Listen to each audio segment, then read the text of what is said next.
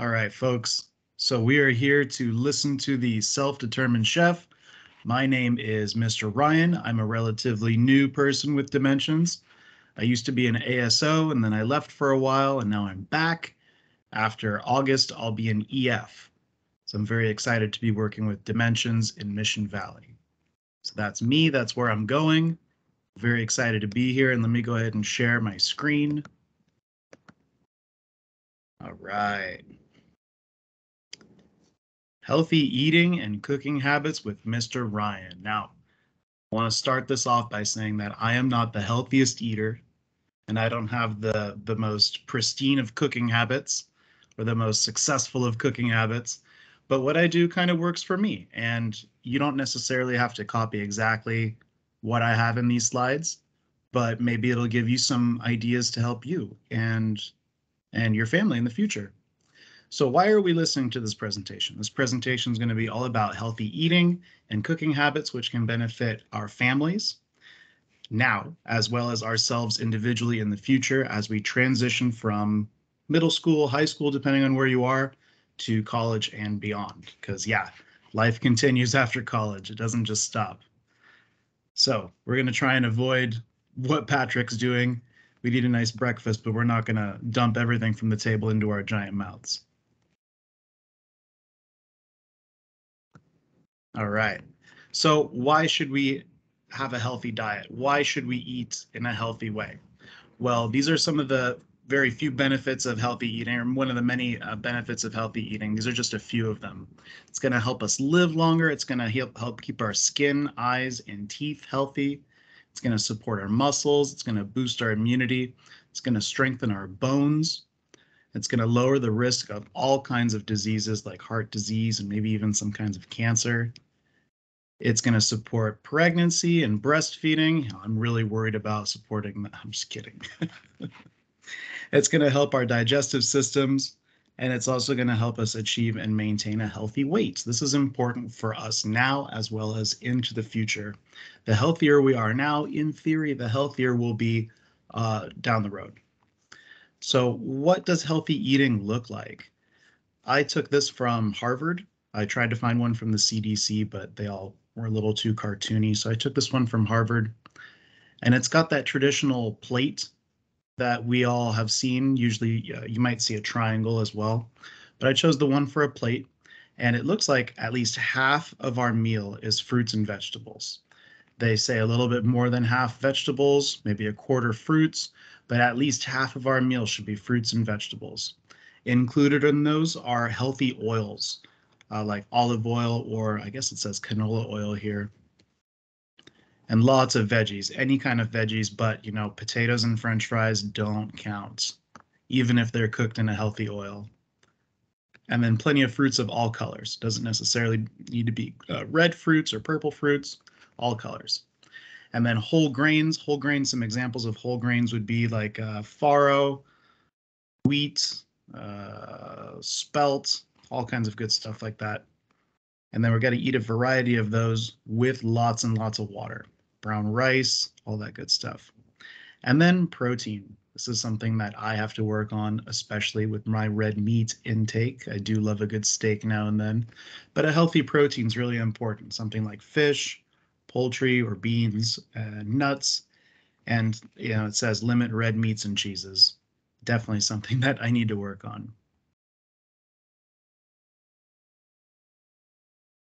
All right. So how do you eat in a healthy way? How is this accomplished? Well, it starts with you going grocery shopping. And it starts with you having a plan, in my opinion. It starts with you having a plan. So it's really bad idea to go grocery shopping hungry.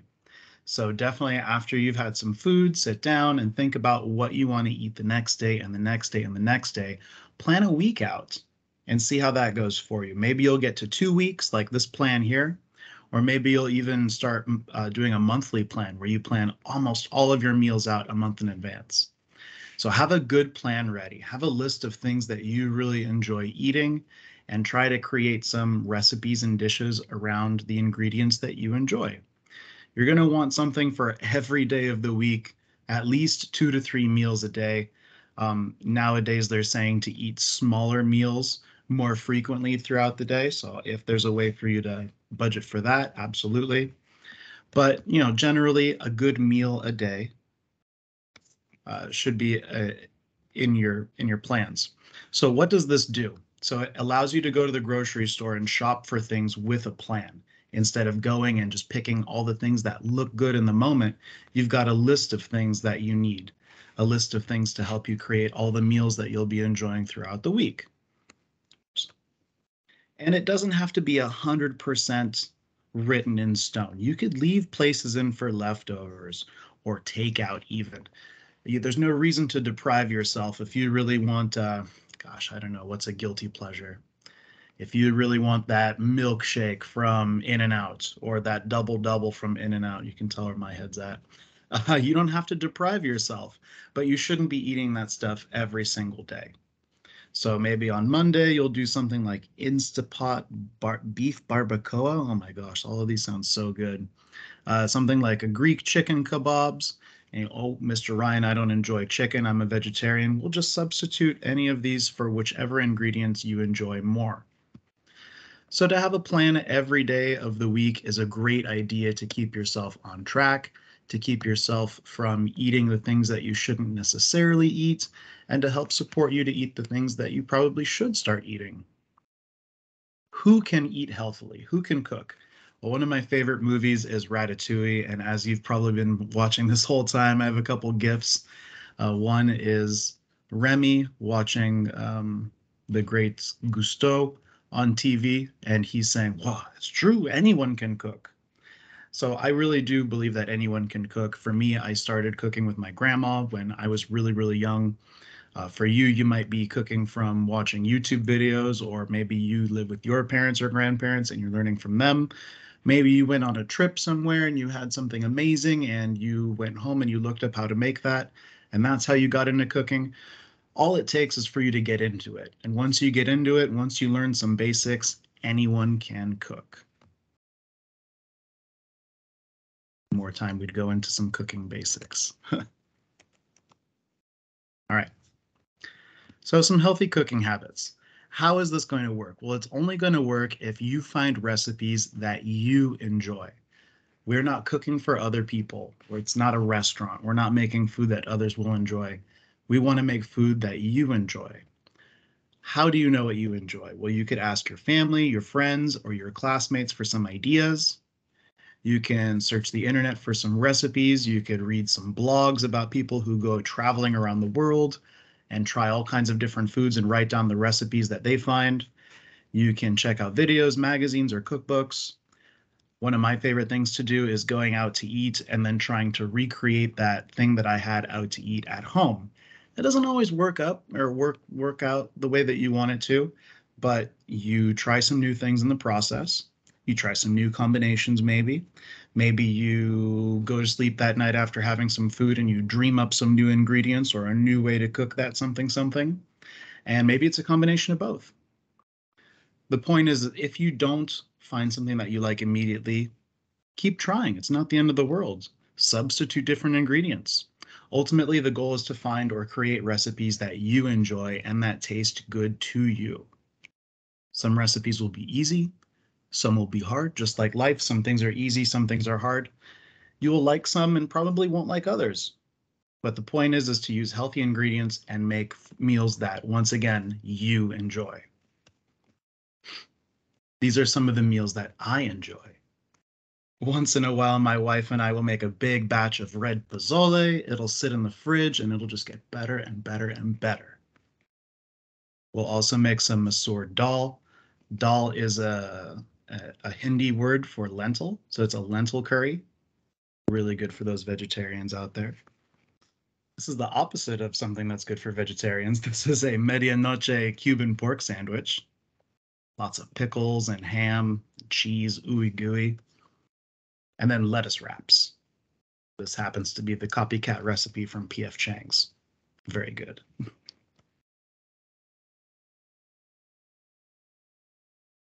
So, like I said, a meal prep is a great idea to start. Maybe you can do a daily meal prep where you wake up and you prep out all the different things you want to eat that day. Maybe you take a day of the week and you prep all the things that you want to eat that week. Maybe you go so far as to do that 3 more times and do some monthly meal planning. 3 small meals, a couple snacks a day is usually what people eat. A variety of ingredients and recipes are really great so that you can alternate between meals and snacks. That way you don't get bored. And then a monthly meal plan is excellent. It'll help you to create shopping lists of ingredients that you need to create a variety of meals and snacks that are within your schedule. And most importantly, especially as you get older and start making your own money, good for your budget.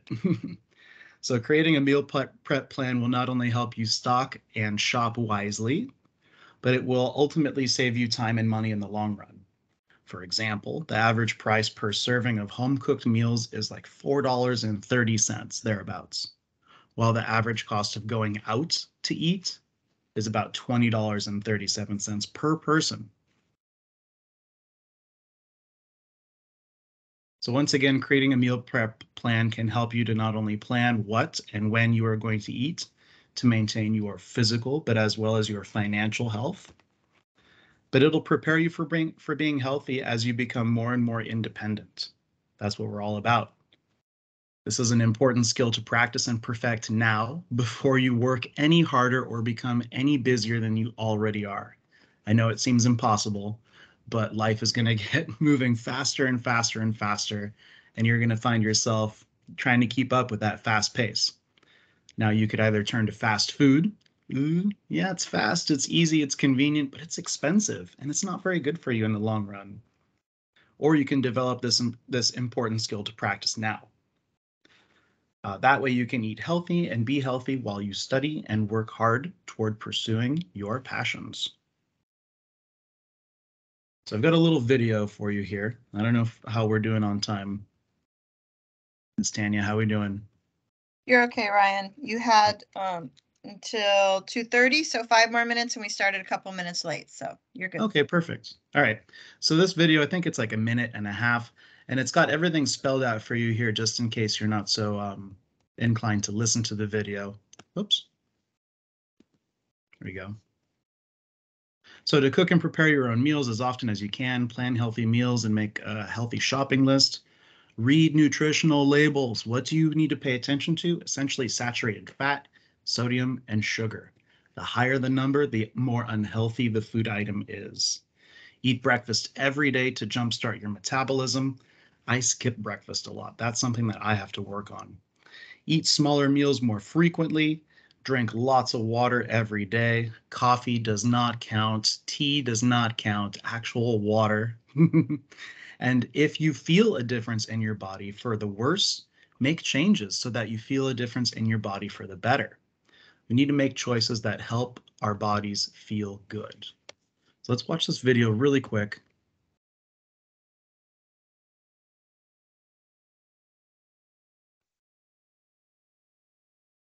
Ryan, if there's sound, we don't seem to have it. Oh. Okay. Stop sharing. Share. Background sound. Window. How about now? Facilities. How about now? A shopping list. You're good. Healthy foods. Right. Breakfast. Healthy snacks and water. Optional. Books and internet access. Step 1. Cook and prepare your own meals as often as you can. This will help you avoid eating processed and fast foods, which are higher in sodium and fat. Healthy, low-fat recipes and guidance are available in bookstores and on the internet. Step 2. Plan healthy meals and make a shopping list. Fill your cart with lots of fresh fruits and vegetables, whole grain foods, and lean meats. Step 3. Read nutrition labels. Pay attention to saturated fat, sodium, and sugar. The higher the numbers, the unhealthier they are. Step 4. Eat breakfast every day. Breakfast helps to rev up your metabolism. Make it a habit to eat something within the first hour after you wake up. Step 5. Try to eat small meals every 3 to 4 hours. Aim for 3 small balanced meals and 2 snacks. Step 6. Drink plenty of water every day. Water hydrates the body and aids the digestive system, and it's calorie-free. Step 7. Feel the difference in your body. More energy and stamina, as well as sharper thinking as you feed your body healthy foods. Did you know a study found that more than 16% of U.S. children and teens are obese?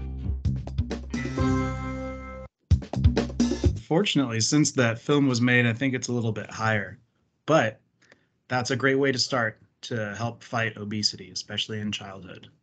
So here are some healthy eating and cooking habits resources that I have for you. These are some different places to find recipes, like this first one is healthy recipes that are super duper easy that anyone can make themselves pretty much. These are healthy cultural recipes. Let's say you're craving, I don't know, Japanese food or Chinese food or Indian food or Middle Eastern food. You can go to one of these websites and you can check it out.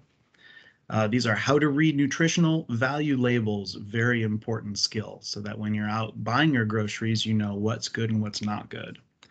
A nutritional value calculator, let's say you wanted to find out how many calories are in a handful of nuts. You could type in your amount and it'll show you how much nutritional value that quantity of food has or doesn't have. There's meal plan templates for day, week, and month.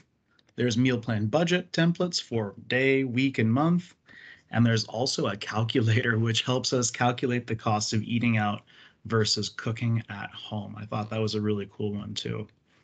So this brings us to the very end of my presentation, and I'm going to leave us with this reminder to eat healthily and to cook healthily at home as much as humanly possible.